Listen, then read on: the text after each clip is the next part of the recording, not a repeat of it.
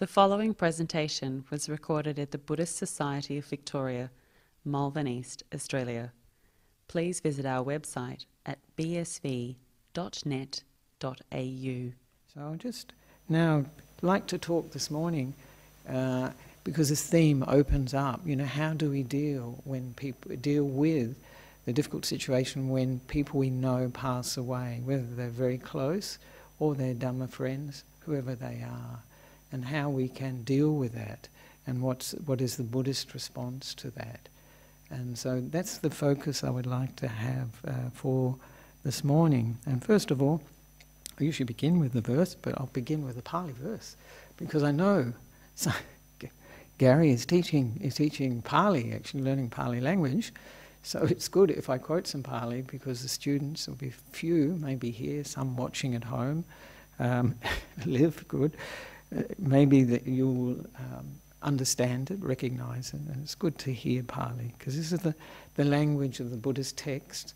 And very interestingly, I've sent an article recently that one scholar is saying that the Buddha actually used Pali when he was teaching, because it's very common for people to think he spoke in the Magadhian language. Magadhi is a kingdom, but he was actually not from that kingdom, so it's quite not impossible that he actually used Pali, and that he standardized the teachings in Pali during his life. That was the suggestion anyway. Interesting.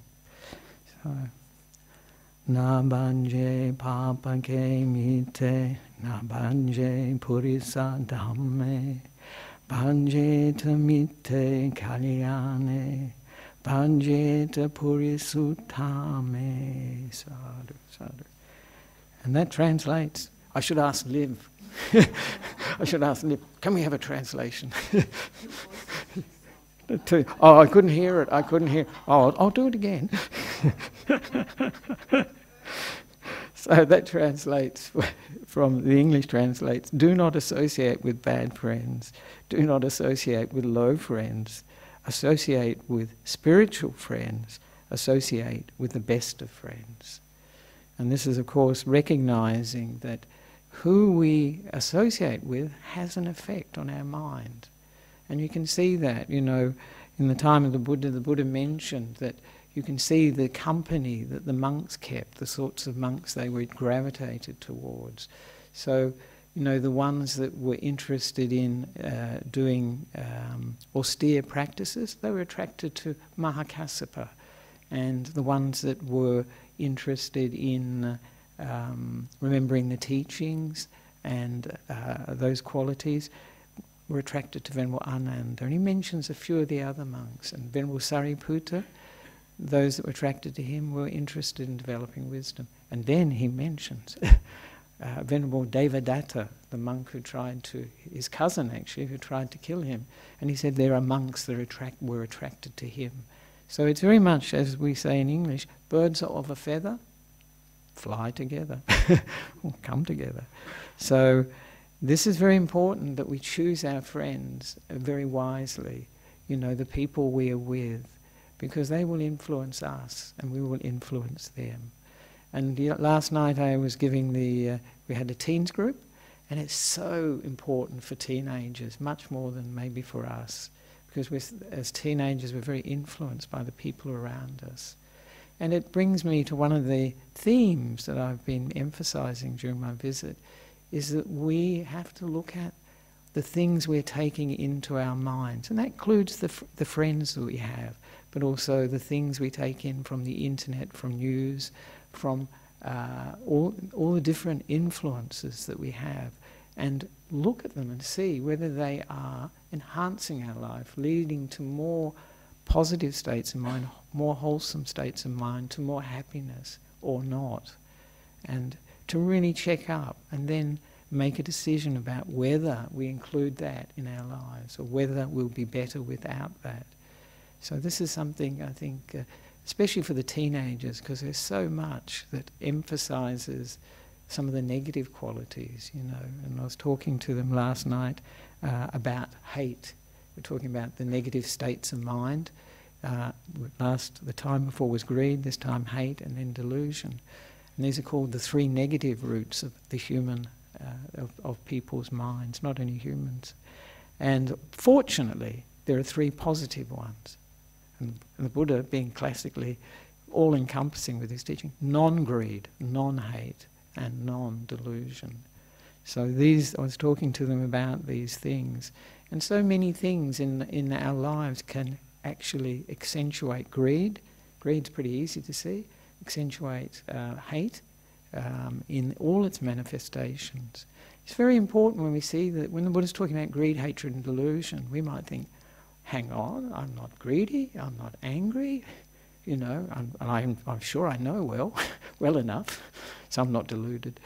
But when the Buddha uses those terms, he means all shades of wanting in greed, you know, from the slightest movement of the mind, which is no longer happy, still within itself, peaceful within itself, that moves to something that can make me happy in the future. We call this tanha, or craving, or wanting. And the same with hatred. It's the movement of the mind to anything that's slightly negative, and that encompasses all anger or hatred, fear, anxiety, many of these things. And delusion, and the biggie for all of us, is this sense of who I am, this sense of self. And it makes the other 2 possible, actually. So these things are very important, and they influence us in our lives. And the friends we choose will either encourage those qualities, or the negative qualities, or the positive qualities. So for each of us, it's really a case that we have to look into our mind, see whether something is leading to good states of mind, wholesome, positive states of mind, or not. And then we can, if it's not, we can try and reduce that or eliminate that from our lives if possible. So that's the wisdom of the Buddha is like a very practical, very experiential sort of thing that we can apply in our daily life. So I was going to talk, as I mentioned just briefly now, about what we can do when someone passes away that we know. Someone close or someone we don't know so well. Many of you didn't know Malika, so for you, you know, you're just hearing about her now. But one of the big things that is very important is that we remember the person. This is actually something that brings them to life for us. And those that are here, for instance, in this case with Malika, but we can do it with any person we know, particularly those we are close to. If we close our eyes for a moment, we can just bring them to mind, and we may even be able to hear them, you know, what they're saying, what they used to say to us. And so this act of remembering is so important. And when we remember, they, as I say, they're still alive for us. And it's a way of honouring them in a sense. Remembering them is a sort of honouring them. And hopefully, in a Buddhist context, not tying into, when many people remember someone who's passed away, they get sad because they think they missed that person. But from a Buddhist context, when we remember someone who's passed away, someone close, maybe our mother, father, grandmother, grandfather, auntie or uncle, whoever it is, friend, the thing we want to encourage is that sense of gratitude, a sense of thank you for the positive things you contributed to my life. So this is what we would feel, say for instance, with Malika. You know, thank you, Malika, for your contribution to the Buddhist Society of Victoria, the contribution to Dhamma, to the contribution to the practice of your Dhamma friends too, by your example, and also the things you made possible for us. So a very important aspect of our lives is gratitude. And the Buddha said there are 2 people that are rare in the world. Anybody know what 2? Well, one of them you've got the idea already. Do you know what the two people who are rare in the world? I think the first one's easy, hopefully. A grateful person. He said they're rare in the world. But he said the second one who's rare in the world, this person, is somebody who does something without being asked. You know, they just do it spontaneously. And so he said there are 2 persons that are very rare in the world. So this gratitude is not a quality that is encouraged very much. We often, the focus of most of our lives is on what we don't have, what we want, what we need. And this is not looking at what we already have, which is the obvious, isn't it? And what we have is usually more than enough. But when the focus is always on the things that are missing from our life, what we need to get, whether it be, material possessions, a new house, a phone, a new car, a new relationship, a new job, whatever it is, we forget what the positives that are already there in our lives. So this gratitude is, in a sense, free happiness. And these days, I know a friend of mine who's doing this. Psychologists are really encouraging people to have these gratitude gratitude journals. So they write down things that they're grateful for each day, So, and hopefully they don't just put Monday this, that, and then next Tuesday ditto, ditto, ditto, Wednesday ditto, ditto, ditto. It's not working then. Because really, if you look at life, there's so much to be grateful for, and we can encourage a grateful state of mind. And I always mention one of the people who comes here, and this is like a teaching, isn't it, really, from her that I took on board. She said, because she's from Sri Lanka, and I think people who are from Sri Lanka can appreciate this even more so. She said, when I turn the tap on in the morning and water comes out, I am so grateful and thankful there's water coming out of the tap. And if you lived in Sri Lanka and other countries too, this is not always the case. So what makes us thankful, what makes us grateful, is when we lose it, when we don't have it. So this is actually, it's nice to be grateful and thankful while somebody's alive, to have that feedback to them, thank you for, your kindness, thank you for supporting my life, helping me, and being an example, whatever it is. And of course this ties into Ajahn Brahm's teaching about when somebody passes away, that we focus on what there is to celebrate, the life that they had, what they shared with us, rather than feeling sad. So he always mentions his father who passed away in his 40s. His father was in his 40s. Ajahn Brahm was, I think, 16 or something. And he said he didn't feel sad at all because his father had lived such a good life. And therefore, when he passed away, he didn't have that sadness because he focused on all the gifts that his father had given him, including the famous title of his book. You know that book? Opening the Door of Your Heart. So his father, that was one of his father's teachings. But it was more, he said, the door of my home is open to you whenever and whatever you do, sort of unconditional. So this is like metta. So when somebody passes away, it's very traditional to offer a gift of good karma, all the goodness that we've done in their memory. And this is actually the best memorial to a person. And it can be an ongoing memorial, I say to people. Particularly if they're feeling sad, they're missing the person, then they can do something or remember something they've done that's very good, very positive, and dedicate it to that person. I dedicate this good act to the memory of Malika or whoever it is. So this is something we can do. And the Buddha said in some cases, some beings we call samsara, some of the ghost beings, they can actually they rely on the gifts that are given here for them to receive it in their new life as a ghost. But most other beings, that's not the case.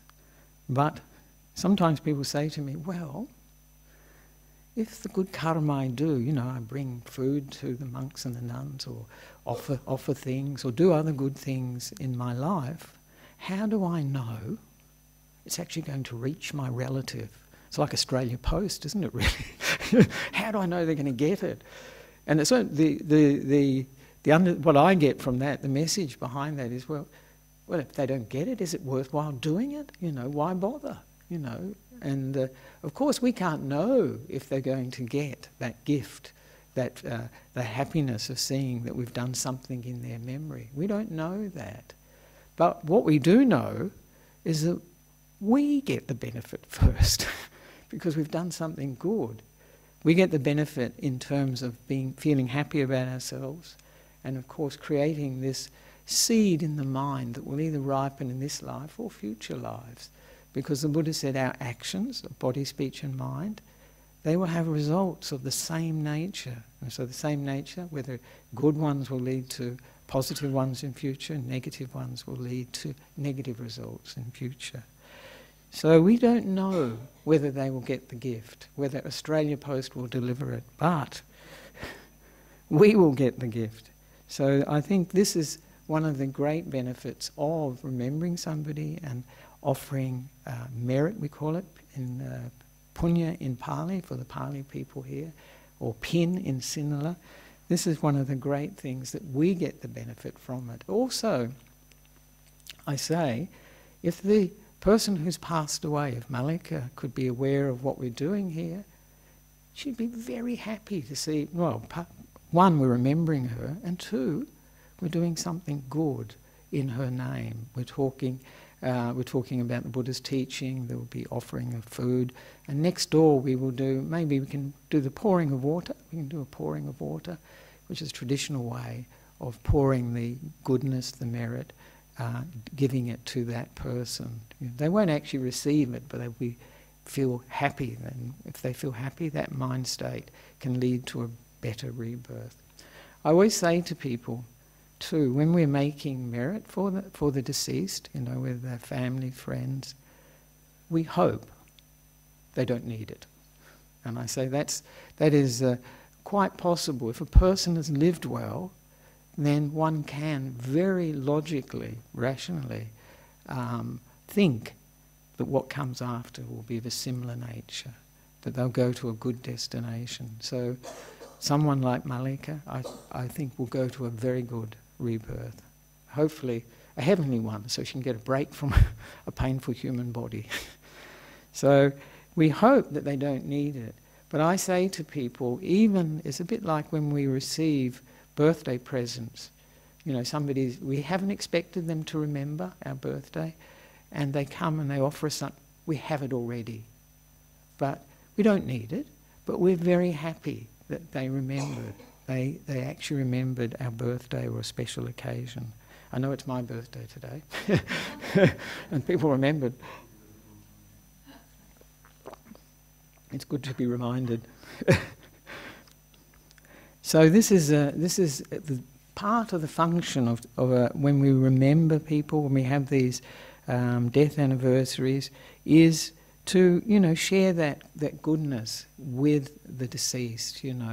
That they may dedicate that goodness to them. And as I say, it's a far, far better memorial, a far, far better thing to do than, say, a tombstone in a cemetery. Not many people will visit it and put flowers and things like that. But we can visit those that have passed away whenever we need to, whenever we want to, and make the offering, this dedication of the goodness that we've done in our lives. So this is a far, far more meaningful, living memorial for us to offer to others. And in the process, we benefit, we become better people, and they will be pleased to see that we're going in a good direction. I often think some of these deceased relatives, father and mother particularly, maybe grandfather and grandmother, or auntie and uncle, they sometimes probably, if they can be aware of what their relatives are doing, they may be very unhappy because they see some of the negative things. But if they see the positive things, I'm sure, if they can be aware, then they'd be very, very pleased. But one of the things, sharing of merit, we say sharing, but I prefer dedicating, because really it's not like a transfer of something, like your bank account you can transfer it from one account to another account, that sort of idea. And of course merit isn't really like that. It's an individual thing, something we make. Positive karma or negative karma is an individual thing. But what we can do, and this is the usual, how we usually explain it, when we do good things, if the person who has passed away can be aware of that, it can bring that happiness to their mind, and they can be reborn in a better situation if they're in a bad situation or a difficult situation in terms of rebirth. But the other thing that when we do these things in memory of somebody, and as I say, you can do it any day. You don't have to come to a temple or something like that. You can help somebody on the street who has no food, and then you can remember your mother, and dedicate it, say it's mother or father, whoever it is, and dedicate it to them. In your mind, you can say, this is for my mother, this is for my father. And that way, we bring a lot of, we could say, consolation to ourselves. We feel better for ourselves, and we help somebody else as well. So we can do many of these kind acts in our daily life. Just being kind to people, the way we speak to them, smile and things like this can be very, very useful. But the other aspect of making good karma, as I mentioned before, is that we are the first ones to benefit. We help ourselves by making good karma. And also, more than that, we can have the feeling, I can do something. I can do something for the person who's passed away. Because in many traditions, spiritual traditions, there isn't that sort of feeling that you can help. And so the grieving can be enormous, because it's like a permanent, parting, Though most of these traditions, you'll either go to heaven or hell, but it's not sure. Maybe he goes to heaven, you go to hell. So you're not sure. So there's always this sort of fear that's associated with it. But we help ourselves by being able to feel like we can do something. Other people, maybe in other traditions, may feel very helpless when it comes to dealing with people, their friends, their family who've passed away. So it also, the way it helps us too, and this is really, I call it the gift, Malika, the person who's passed away in your life, family or friends, is giving to us. They give us the gift, as I mentioned today, of wisdom. They're reminding us what life is about. This isn't that nothing lasts. It's not permanent. Our lives, that all the things that come into existence, whether they be beings, human beings, animals, whatever, even planets, even the earth, all impermanent. One day they will pass away. And I like in Thailand, I'm sure in Thailand it has a different feeling to it. They have evidently all these talks they start, formal talks in Thailand. These are Dhamma desanas, we'd call them, or Dhamma teachings. And they start with, we are all brothers and sisters in old age, sickness and death. I think in Thailand that's probably, people don't notice that, but it's a very true statement actually, that these things are universal.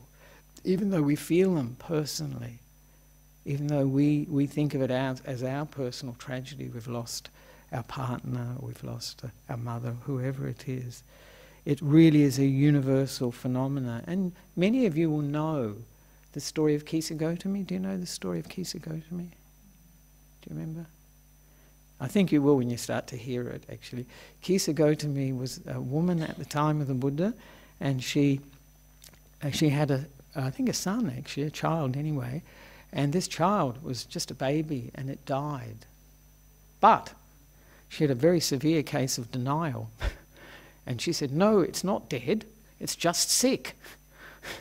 And so she went around the village that she lived in, and probably travelled even further, seeking doctors who could help her baby. And I don't know whether they said to her, look, madam, this child is not sick, it's dead. It actually reminds me of a Monty Python sketch about this parrot is deceased. But anyway, I'm sure they weren't that unkind to her. There's a funny comedy skit many years ago, dates me rather, of Monty Python, where somebody's trying to sell a parrot in a pet shop, And this person comes in, it's John Cleese, he comes in and he says he wants a parrot. And, oh no, he's selling them. Anyway, he comes in and he wants this parrot. And the shop owner is trying to sell him this dead parrot that is nailed to the perch. He said, this parrot is deceased. It is no longer. And they go on like this. Of course, absolutely dead. But of course, nobody, maybe at the time of Kisagotami, people didn't say those sorts of things. Look, Kisagotami, the baby's dead. Anyway, she didn't accept it. She thought they'd got it wrong. And eventually, that's the word, they, perhaps out of frustration and exasperation, they said, well, why don't you go and see the Buddha? I'm sure he can help you. And thinking, you know, well, at least she won't be bothering us. And so she went to the Buddha, and the Buddha said, yes, I can help you with your sick child. And he said to her, well, you know, if you go into the village, just bring me 2 mustard seeds, I think it was only 2, from any house in the village. And she said, oh, fine, that's really easy. I wish I'd come to you first. And she's just going to head off to get these 2 mustard seeds. He says, but it must be from a house where nobody has died. Nobody in the family, none of the friends that are living in that house have died. So she goes to the first house, and of course she's overjoyed. She asks them, have you got two mustard seeds? And of course they use mustard seeds quite a lot, making oil and cooking and so forth. They say, no problem, here they are. And she's just about to head off, and she says, oh, has anybody died here? Oh, Uncle died last week, you know. And she goes to house after house in the village. And every house, it was the same. Someone had died. Maybe she could have hit on a house that was just newly built. That might have been the way around it, actually. But in the story, it doesn't happen like that. And of course, after she's been through a number of houses, we don't know how many, she realised it's universal. You know, everyone has lost somebody. All these families have grief, have had the experience of losing someone that's close and dear to them. And then she was able to go back to the Buddha and bow down and presumably put the baby down for a change, and then say, I've realised that, you know, this is something in human experience. And the Buddha gave her a talk on anicca, impermanence. And I think at that talk, when he talked about the universal characteristic, we call it tilakkhana, it's one of the tilakhanas, that nothing lasts, that's come together, things that have come together must break down. It's incredibly logical, isn't it, really? Very compelling. But when he taught it to her, obviously, you know, for her to hear that, he had this, would have to have had this incredible metta, this loving kindness, because he could feel, you know, compassion, feel her situation. And he taught her about anicca. She heard it, and I gather, I think as I remember, she became a stream enter, attained the first stage of enlightenment. So that is Kisagotami, and that's one of the things that we get from the teaching we're getting from when somebody passes away, who we know or who we're close to. And I'll just finish off, because it's now time to finish off, but I'll just briefly mention, at these times too, and this is particularly true soon after someone passes away, it's very important that we have closure, we call it these days. We use these terms, closure. And so we deal with the unfinished business, because life is always a bit messy, and there are things that have upset us, that the other person has done, the person who's passed away, and we bring them to mind, and first of all we ask forgiveness from them, you know, for the things we did which upset them, because undoubtedly we have, through our speech, what we've said, what we've done. And then we give our forgiveness to them as well. We forgive them for the things that they did or said which upset us, so that we can let it go. Because forgiveness is like emptying. I use this simile quite a lot. It's like mental hygiene, but it's also like emptying the mental rubbish bin that we have, letting go of these things, and thereby moving on, and not harbouring that negative thought in our minds. Because whatever we keep in mind, we experience it. So if there's any negativity, grudges in there, that's going to go around our mind. We have to live with the rubbish. So if we can, as I often say, put the wheelie bin out on the verge, the emotional wheelie bin of these grudges and resentments that we've accumulated. And as I mentioned, she's given us all these gifts as well, reminding us that life is short. And one of the things I liked from my arms round down the road, I go to the shopping centre near there's not centre, there are shops, shopping area with all these cafes and bread shops and whatnot. And one of the cafes has a Dhamma sign. It says, life is too short. Good. Start with dessert first. Isn't that probably not good if you've got diabetes, but nevertheless. And the last thing to really remember, and this is to farewell in our minds those that have passed away, and this is for Malika too, whether it's family or friends, to farewell them. And as Adrian mentioned, who was here, that wishing them well for their journey, wherever that's taking them. And as I say, wishing that they have this gift of good karma that we are creating today, whenever we create it, the many opportunities we have, and saying to them, this gift of good karma is for you, wherever you may go. May you be safe, peaceful and happy. And may you encounter the Dhamma in your future life. And, most important one, thank you to that person. So that's the talk for today. So, sadhu, sadhu, sadhu. So I'd like to finish there, and if there are any comments, questions or complaints. I don't think you get your money back, actually. There's no money involved. That's what they usually say, money back guarantee. Ajahn, question from Germany. Oh, Germany, yes. Can impermanence also be seen as transformation? It sounds less grim and entails new creation. Would that transformation then not be something that is not impermanent? Ah, right. Yes, anicca allows for and change, viparinama Dhamma we call it. Both of those are about change and impermanence. They are conditions of our experience. And so if things were not impermanent, for instance, we couldn't breathe in and out. That's an impermanent function, actually. So life as we know it couldn't exist. So impermanence has its positive side, in a sense, and has its positive sides, as the person from Germany is saying, in the fact that we can change, we can transform.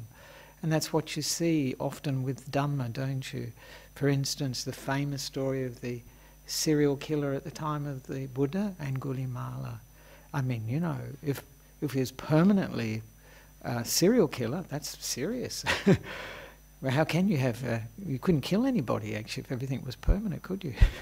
But anyway, he transformed. He was able to transform, to change. And he became an arahant and finished with being born again, which is fortunate because someone who had killed, they say, 999 people, their next rebirth would not be a good outcome, I don't think, at all. So it is part of transformation is part of anicca, and it also means, doesn't it, we have the possibility to become enlightened, like Angulimala, the possibility of removing all the negative aspects, the negative three roots that I mentioned early in the talk, greed, hatred and delusion, completely, absolutely.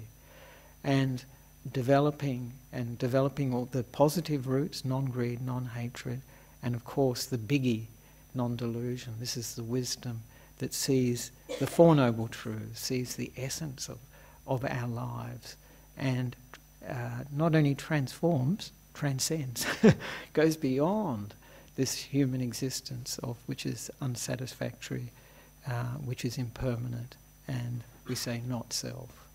So yes, that is very true, that impermanence, there is a positive side to it, that things will change. And you know, for instance, when we're depressed, you know, that feels like it'll go on forever, doesn't it? But we have the wisdom that says, if we remember it, this too will pass. This too will pass. And that used to be one of my mother's favourite quotes. And she used to listen to a tape by Ajahn Jagro over and over again, which he gave at this talk called "This Too Will Pass." So this is the positive side of anicca. It's the essence of our experience as human beings, and all beings actually.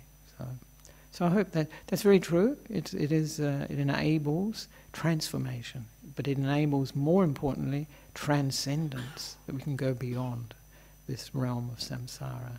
We can go beyond impermanence and dukkha, unsatisfactoriness, and not non-self. One never goes beyond that. Yes.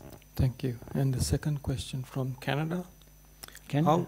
Wow. Sorry. How does one help relatives who are suffering due to wrong views attached to the body? They have a strong distaste for Buddhism due to their Christian beliefs. And happy birthday, he said. Oh, thank you. Thank you from Canada. I have a friend in Canada, near Vancouver. So, this is difficult because, you know, we have right view and wrong view in Buddhism, you know, and for other religions, you know, there are some things we share in common that we would consider were right view, but there are some things we don't. But also sometimes the labels get in the way. So I think for the person in Canada, you know, just to share with the relative that, you know, who's suffering with, it sounds like sickness, to have that kindness and that caring. And not, you know, it's not a time for intellectual debates or that sort of thing on the thinking level, but to have that connection in terms of feeling, you know, compassion, kindness. These things are examples, and they make the biggest impact. The words we say often don't, and they may not. It's interesting when we talk, you know, we have different views and opinions. We can be coming from very negative place, and that comes across actually. But if we come from just as human being to human being, supporting that person as best we can, and you know, obviously, for all of us, if we can get a sense that this body that we take so much to be us and ours is not really ours, then you might say, well, whose is it? If it's not ours, whose is it?